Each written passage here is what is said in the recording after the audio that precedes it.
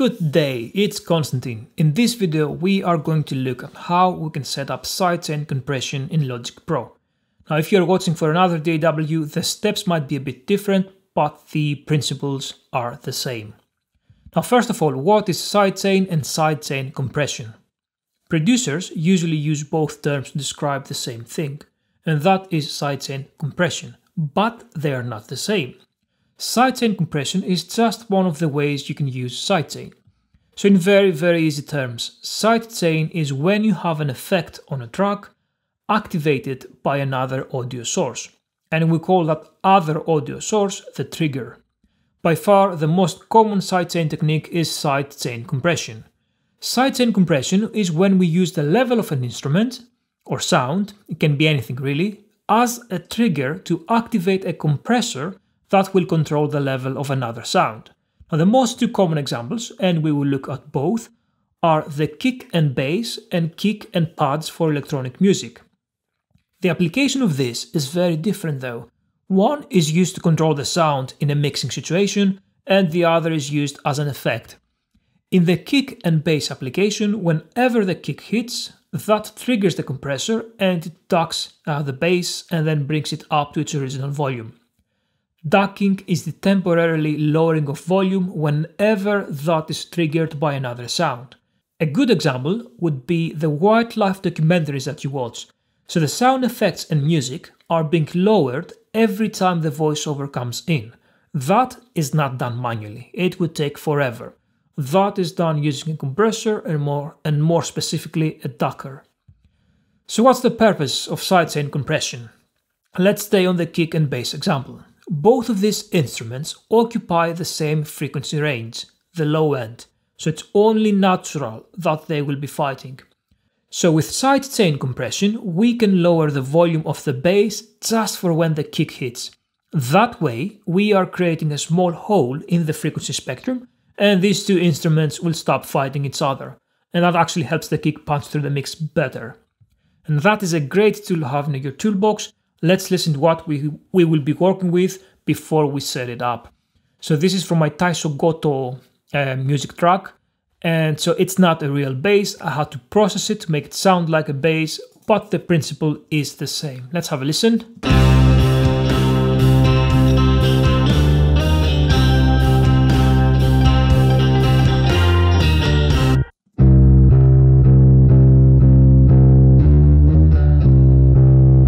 Very dirty bass, lots of fighting in the low end, so let's set it up. Now there are two ways of going about it. For both, you will put the compressor, let's actually do that right now, to the channel that you want to affect. So the first method uses sidechain and you sidechain it directly to the audio source, and the second method is to do it through a bus. So for this one, before we go there, I know you're probably thinking, why do I have a track stuck on my bass? This is because I have split my bass into two tracks to work on the low end and upper frequencies separately. This is essentially just one track. In any case, for almost all the plugins you open in Logic, on the upper right corner you will get the sidechain option. So click on it and select the trigger. The trigger is the sound that will essentially trigger the compression. So in our case we want kick E, so I'm going to audio, and then all the way down to kick E. And that's it. Or, as I mentioned, the second way is to do it through a bus. Now for this track, this is the method that I use, because in this track I have 5 different parts and 5 different drum sets for each part. Each part is very different in sound from the other parts, but the bass is the same. So it saves me a lot of time to just send the kicks from all the drum parts on one bus and then use that to sidechain the bass. I'd say another plus to that method is that you can actually use you can do more sidechains with just one bus, because you might want to trigger something else other than compression. Let's look at the bus method.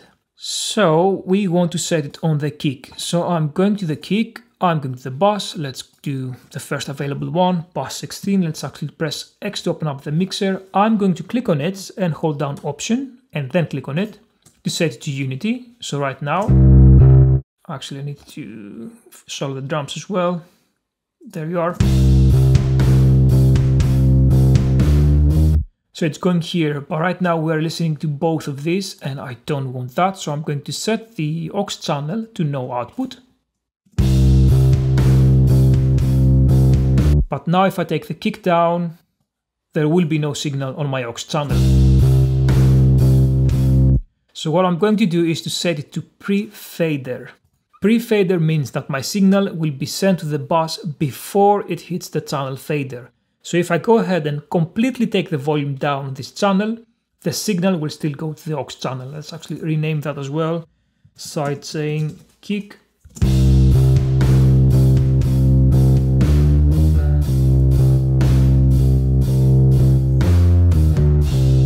As you can see, the signal still goes there. So essentially we have set up a trigger, and no matter what we do with these channels, the trigger will always be there.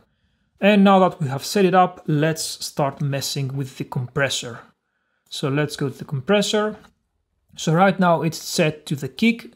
If you do it through a bus, you have to reset it again. So bus, and then select the one that you need. So in our case, kick E again. The result will be the same, so don't worry about it. And so what I like to do is to start with extreme settings and then back off until it sounds good. Obviously, you will be able to hear it in solo, but in context, it shouldn't make much of a difference. And the final result will be quite subtle. So let's take this, let's actually crank it up. Let's take the attack and the release down a bit more ratio. As you can hear, that's extreme, so let's back off. That's about 30 dB, that's a lot.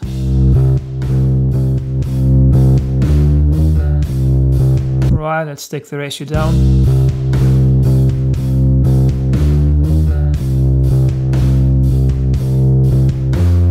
I don't want gain.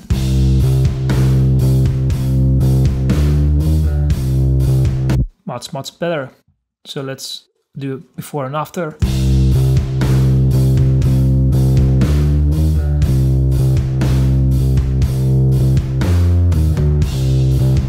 So if you put the attack and the release all the way down, so super fast, you can actually hear the pump, especially even if it's in context. So you have to back off a little. You still want a fast attack and a fast release. And if you take the release a bit more, if you go higher, you will see you still get the pumping effect. So lower it.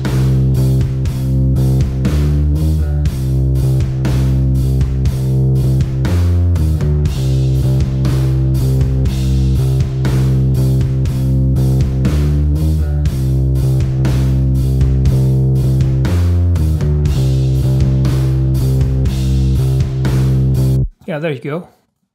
It's very subtle, but it will work. So let's do before and after in context.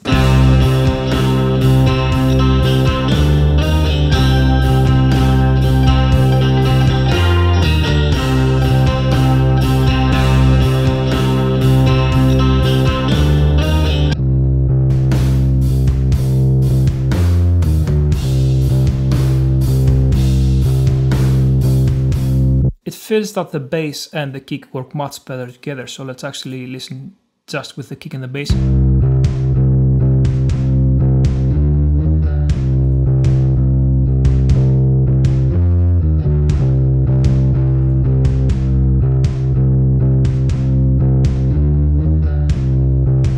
Yeah, they lock in together much better. Of course, it's also personal preference, so if you want a bit more or a bit less, this is up to you, because mixing is a personal preference. So for example, you might want something like that.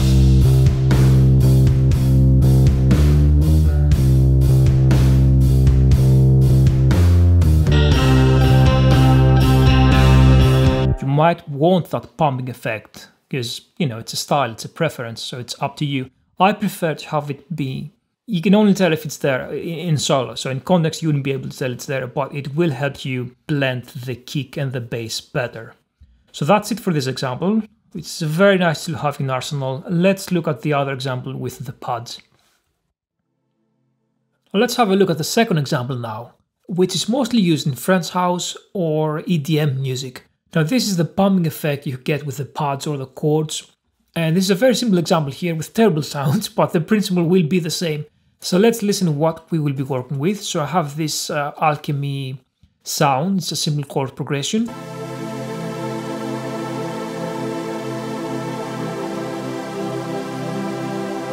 Well, as you can see, it's very static, there's not much movement there, and just a simple 4 on the floor kick.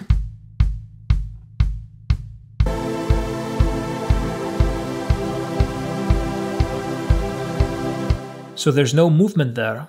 Let's change that. Let's add the compressor to the track that we want to affect.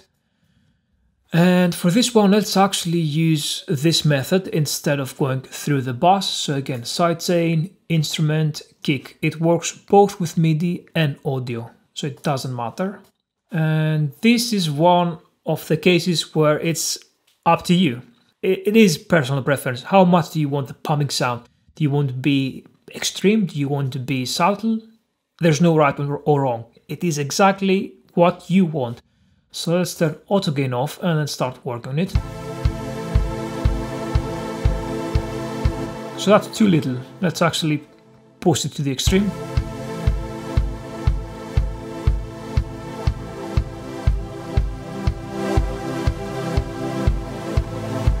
You can go even more.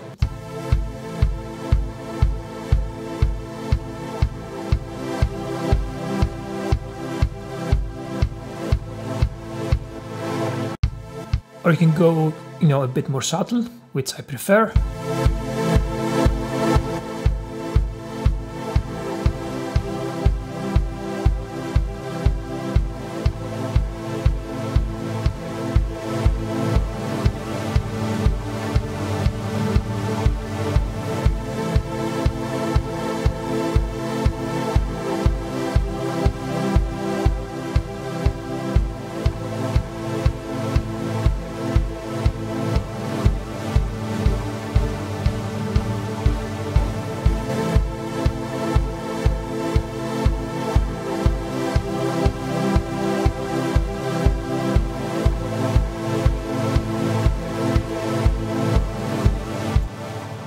That's it. Essentially, you do what you want, but you can create movement just using the compressor. And of course, we will have to address the kick, but that's another video. Thank you for watching. Until next time.